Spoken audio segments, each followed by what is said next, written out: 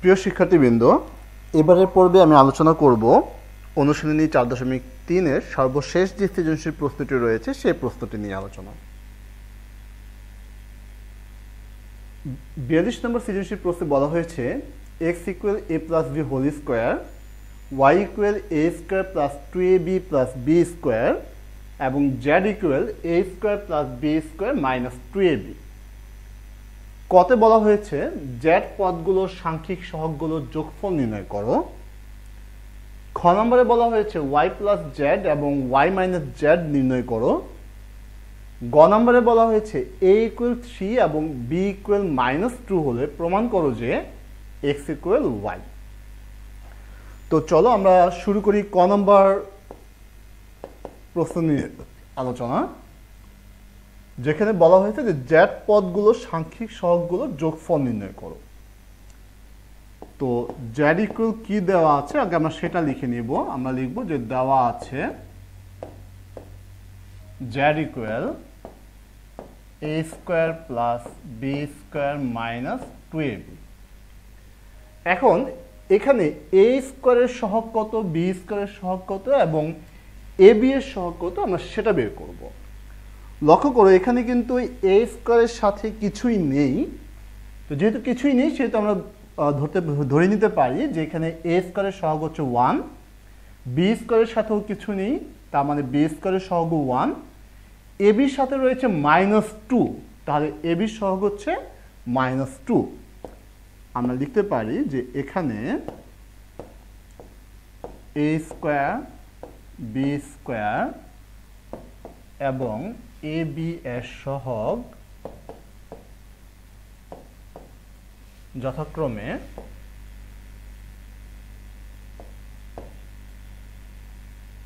a স্কয়ারের সহগ হচ্ছে 1, b স্কয়ারের সহগ 1, ab এর সহগ -2। এখন যেটা বলা হয়েছে যে সহগগুলো যোগফল নির্ণয় করো, তাহলে আমরা লিখব যে সুতরাং যোগফল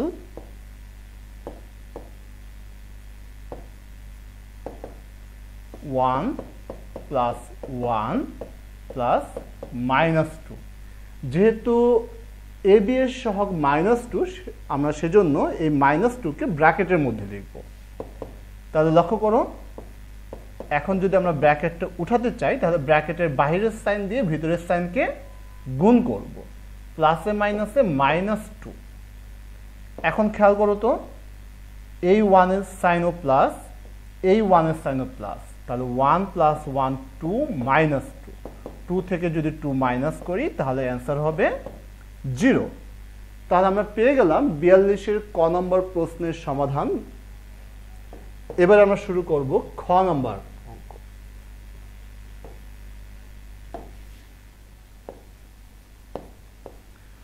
খ নম্বর প্রশ্নে বলা হয়েছে যে y + z এবং y - z নির্ণয় করো। তো শুরুতে আমাদের এই y এবং z এর যেই মান দেওয়া আছে সেই মানগুলো আমরা তুলে নেব। আমরা লিখব যে দেওয়া আছে y = a square + 2ab + b square এবং z = a square a square + b square - 2ab।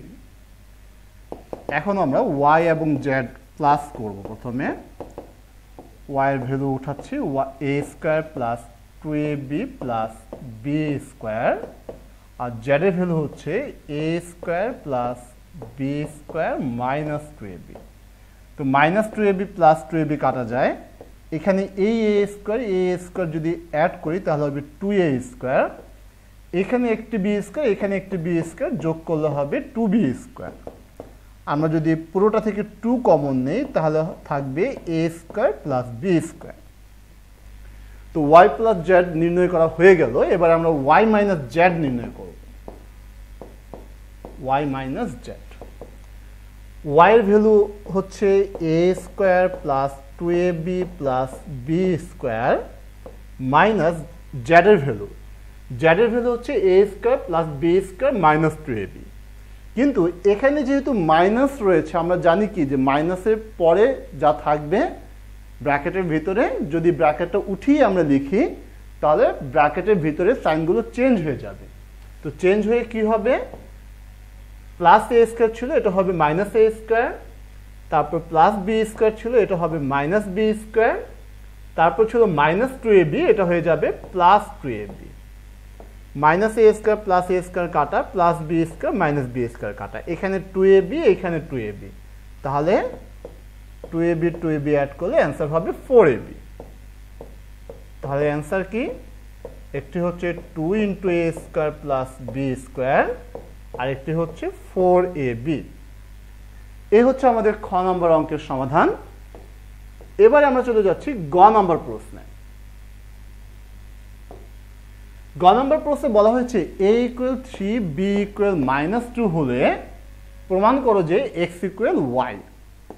আমরা শুরুতেই যেই মানগুলো দেওয়া আছে সেই মানগুলো উঠিয়ে নেব। আমরা লিখব যে দেওয়া আছে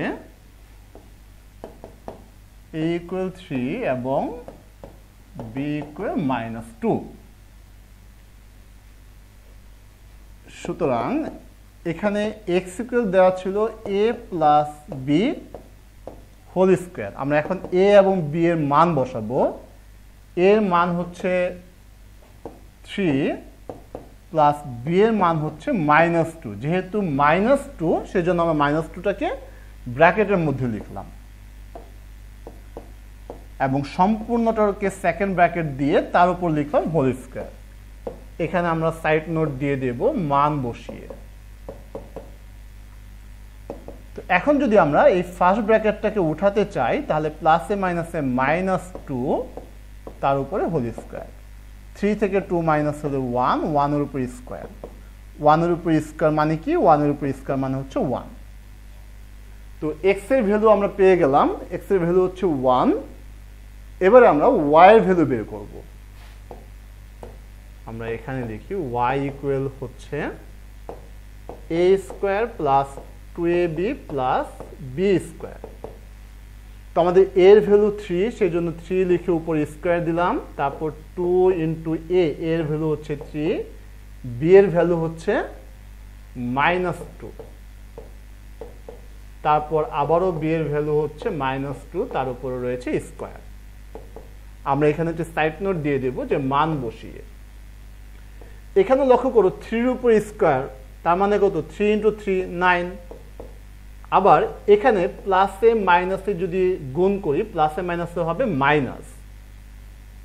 মাইনাস কত হবে, 3 দুগুণে 6, 6 দুগুণে 12। আবার এখানে লক্ষ্য করো -2 এর উপর হোল স্কোয়ার। আমরা জানি যে মাইনাসের উপর যদি পাওয়ারটি জোড় হয় তাহলে সেটা প্লাস হয়ে যায়।